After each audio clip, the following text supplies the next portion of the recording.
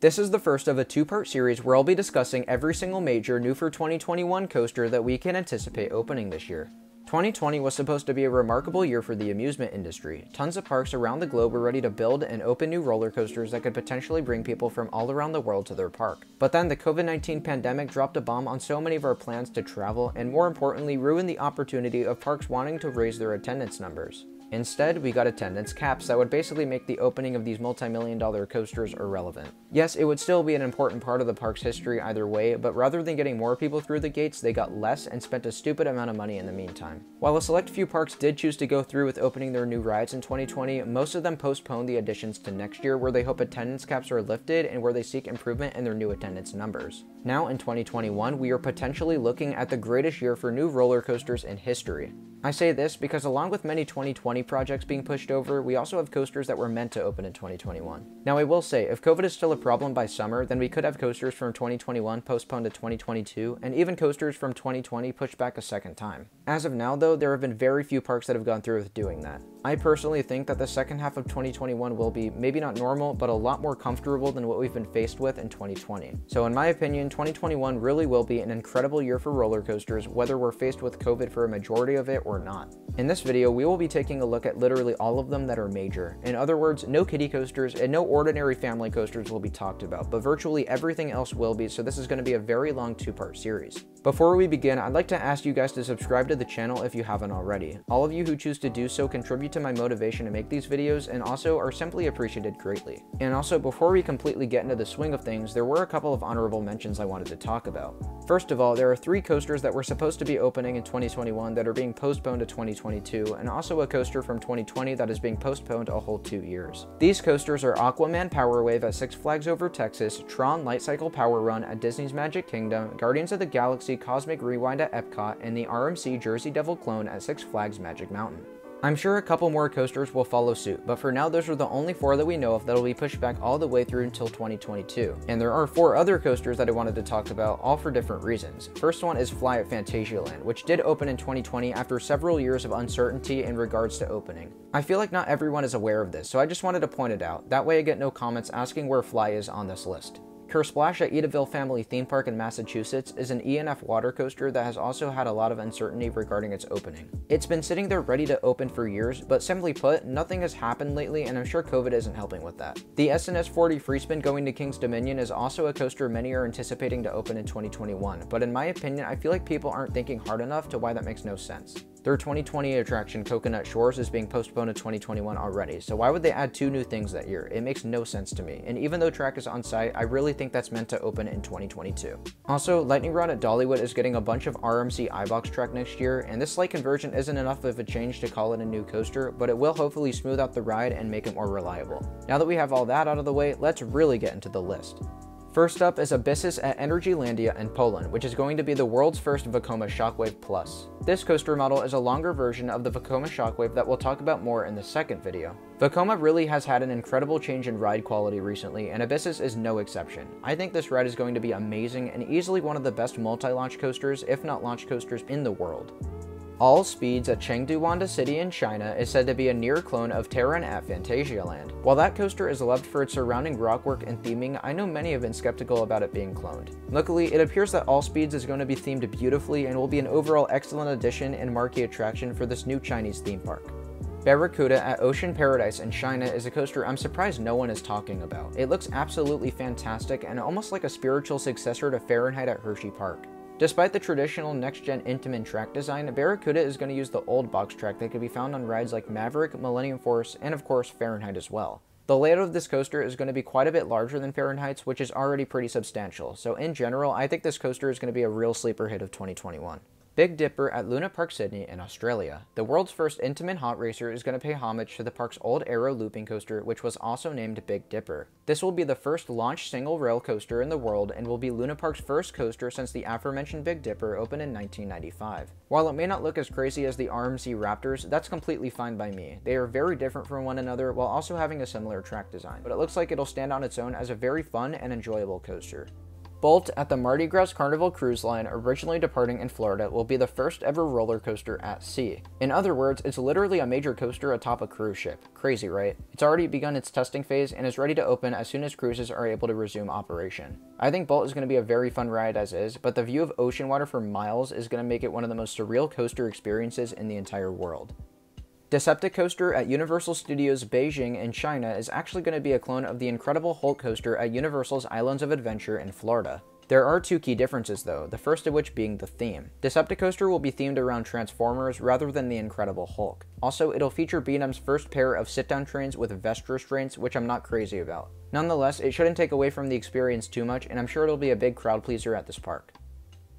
Dragon Coaster at Legoland New York, the newest Legoland park set to open later this year, will be the third installation in America, and upon opening, the park will have two roller coasters, the largest of which being Dragon Coaster. Despite being manufactured by Zero, it looks to be one of the larger family coaster models they've built, and as a whole, I'm sure the kids will definitely love it. Dragonfire at Doha Oasis Quest in Qatar. Dragonfire is a coaster that I've heard literally not a single enthusiast talk about, but it's going to the Middle Eastern country of Qatar and will actually be a very substantial ride. Built by Premier Rides, the ride will be a shuttle coaster with 2 inversions and a max height of 196.9 feet. That's going to be huge considering it's a part of a new indoor park in a shopping mall, but seriously, Dragonfire looks like it'll be one of the best coasters ever built by Premier Rides and easily the largest roller coaster in the country's history. Dragon Slayer at Adventureland, Iowa is going to be the first SNS mini free spin, as well as North America's first fourth dimensional coaster at a family-owned park. This is the park's answer to a replacement of their old Hopkins looping coaster, Dragon, and while I know not everyone is super happy about the ride they chose, I feel like it's leaving the park a lot of space for something bigger in the future. 11th roller coaster at Great Singdong Tourist World in China is a knockoff Intamin multi-looping coaster. It almost looks kind of similar to their 10 inversion or 8 inversion coaster model, but as a whole, I'm not too sure what to make of this ride. I'm fairly certain it'll be a big crowd pleaser, but I know enthusiasts who get to ride it probably won't be the biggest fan. Emperor at SeaWorld San Diego and California is going to be the largest coaster in my home park's history, and as well as that will be the tallest and fastest dive coaster on the West Coast. For a dive coaster, the layout looks pretty exciting and well paced, and I just can't wait for this ride to open. I may not be the hugest fan of dive coasters, but the fact that SeaWorld San Diego is getting something this big and original is something I can't help but be excited about. Flight of the Hippogriff at Universal Studios Beijing in China arguably shouldn't be on this list, and some could call it a kiddie coaster or a tame family coaster, but me personally, I think it'll be a very fun ride. It's supposed to be extremely similar to the Flight of the Hippogriff we have here at Universal Studios Hollywood, and I actually found that ride to be very fun and underrated when I rode it in 2019. Fun Coaster at Funplex in South Carolina is going to be one of those SBF Big Air Hamster Wheel coasters, similar if not identical to the one we saw at IAAPA in 2019. This coaster has been built in a few locations throughout America and just looks incredibly bizarre and nauseating. Another SBF hamster wheel opening this year is Gravitrax, which is going to be located at a park I'm not even going to try to pronounce in Germany. Not much is known about this specific installation, but it will be the first of the Big Air model outside of the US. Hurricane at Forest World in China is going to open as one of Mach Ride's most ambitious projects yet. This coaster is going to have an LSM launch, a 203.4 foot tall top hat, and 5 massive inversions. 3 of these inversions will be interlocked together and with the right side of the top hat, making that spaghetti ball of track the first Cobra roll to interlock with another inversion, or any other element for that matter. The fact that it's going to be able to do this is proof of how gargantuan this ride is going to be. Hurricane is going to be an amazing standout attraction for this park, and I'm sure it'll end up being one of Mach's best creations. Icebreaker at SeaWorld Orlando in Florida is supposedly the 4th Skyrocket model, and coincidentally, this one will feature a quadruple swing launch. This basically means that it'll launch back and forth 4 times through the same section of track. The layout looks like it'll be a whole lot of fun, and the transitionings look pretty abrupt for a premier coaster, so I'm definitely looking forward to eventually riding this in the future. One of the most anticipated new roller coasters opening next year is Iron Gwazi at Busch Gardens Tampa in Florida. Simply put, Iron Gwazi is going to end up being one of the greatest coasters on the planet, and I don't think that's arguable. The ride stands at a whopping 206 feet, tying Zodra's record for the tallest hybrid coaster in the world. As well as this, it'll feature the steepest drop on a hybrid coaster at 91 degrees, technically making it beyond vertical, and the sheer scale of this layout is what I really think is going to make Iron Gwazi one of the best rides on Earth. Jersey Devil Coaster at Six Flags Great Adventure in New Jersey is another one of the most anticipated coasters opening soon, at least in America. The ride is an RMC Raptor coaster that has a very different layout to the original Raptors at California's Great America and Six Flags Fiesta Texas. If Jersey Devil has the same pacing as the first 2 Raptors, it's really going to be something special, and I can't wait to ride this coaster. John Wick Open Contract at MotionGate Dubai was originally built for the now cancelled Six Flags Dubai. The ride is an SNS 40 freespin themed around the John Wick movie franchise and is set to debut at MotionGate Dubai in 2021. Many of the parks in Dubai are known for their incredible theming, so I'm sure this ride will in fact be decked out in some awesome thematics. Conda at Walibi, Belgium is what I'm anticipating the most out of all of these. Conda's layout looks so incredible that if it doesn't end up being one of the top 5 roller coasters on Earth, I'd genuinely be surprised. Manufactured by Intamin, this hypercoaster will be the tallest, fastest, and largest coaster in the Benelux, a region comprised of Belgium, the Netherlands, and Luxembourg. Believe me when I tell you that Conda is going to give some absolutely astonishing rides. I cannot wait to see the reviews of this thing. Krampus Expedition at Nigloland in France is going to be a mock rides water coaster with a substantial amount of theming. From the construction images I've seen, the track looks like it's shaped differently from all the other mock water coasters. I'm not sure if this will impact the ride experience at all, but perhaps it'll make the coaster smoother if otherwise. I honestly don't know a ton about this ride, but it'll definitely be a welcome addition to France's portfolio of rides and roller coasters. SeaWorld Australia's largest roller coaster in their park's history will be Leviathan, a gravity group wood coaster that looks like it'll have an awesome compact layout. What sets this ride apart from other coasters from the manufacturer, and in typical Australia style, the back car will be doing something slightly different from the rest. With backwards facing seats, I can't imagine how disorienting it'll feel. For only 4 coasters, SeaWorld Australia's lineup is really well rounded now. They'll have an awesome 1-2 punch including this and Jet Rescue. Mine Roller Coaster at Great Singdong Tourist World in China is a Golden Horse mine train with 2 lift hills and some surrounding rockwork. Despite the hate Golden Horse coasters receive, I've seen a lot of images of their mine trains in China that have genuinely impressed me, and this one is not an exception at all. Mission Ferrari at Ferrari World in Dubai has been delayed year after year after year, but the park has finally started teasing indirectly that the coaster could finally make its debut in 2021. It's set to be the first Dynamic Attractions SFX coaster, and man is it going to be complex. The ride is believed to have at least 2 inversions, 5 LSM launches, a drop track, a tilt track, and 3D movie screens. We really don't know too much about what to expect out of the ride experience, but it's definitely looking like it'll be worth the wait when it opens. Bolliger and Mabillard's first new inverted coaster since Banshee in 2014 will be Sweden's very own Monster at Grunaland. If you thought this park crammed a lot of cool rides in the years past, you haven't seen anything yet. I'm shocked that they found a way to fit in this compact invert, but honestly, compact inverts are typically better than the large-scale counterparts, so I'm sure this will be a very fun coaster when it opens.